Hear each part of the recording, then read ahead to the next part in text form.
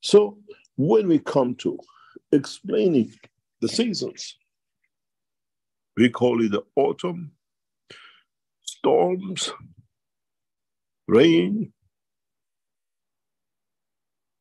We call it in our brain different diseases, but in fact it's the same. A new position in respect to the sun, to the soul, gives us different condition and environment. So is the same with the soul of the man. And what energies we can, what strength fields we can allow, what conditions we create with our systems around the brain of the man will dictate how man will look, how man will be in a coming time, in a coming process, in reality of totality of the existence. Then when you move this soul, when you move this central energy to another position, then an interaction of itself with the soul of physicality of itself will create a condition that the soul of physicality in the interaction with the soul of the man and the environment will give man a new shape. Where at all time, the emotion of the soul of physicality and the emotion of the soul of the man in interacting with each other, being in balance with each other, dictates the manifestation of the perfect physical life at any position in the universe.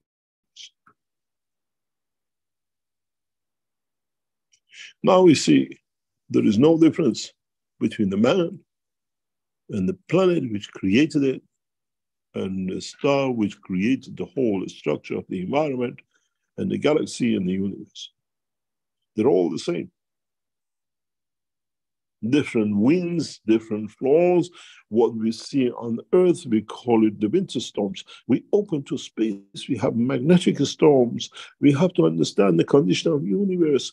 Where is the winter time? Because even our own galaxy is not in the right angle with its center, with our central force fields of the universe. So it has its seasons.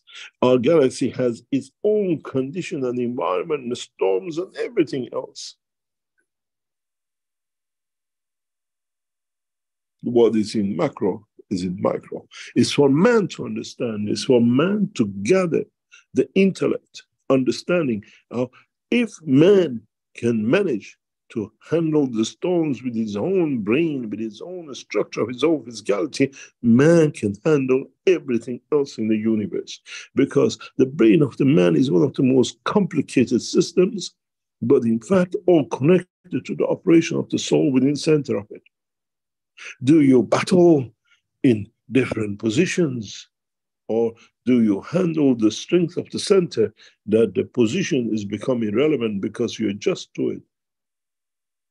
The fields adjust themselves to it. You don't need to do anything. Fighting takes time. Fighting takes energy. But if you can be with it, go with it, create the condition of the field flow with it, you'll survive. There is no difference in the operation of the brain of the man. The stones we create as rages, as joy, as laughter, as cry, and then the rain, the thunder, the beautiful sunshine, weather, the deserts, the valleys, and the rest.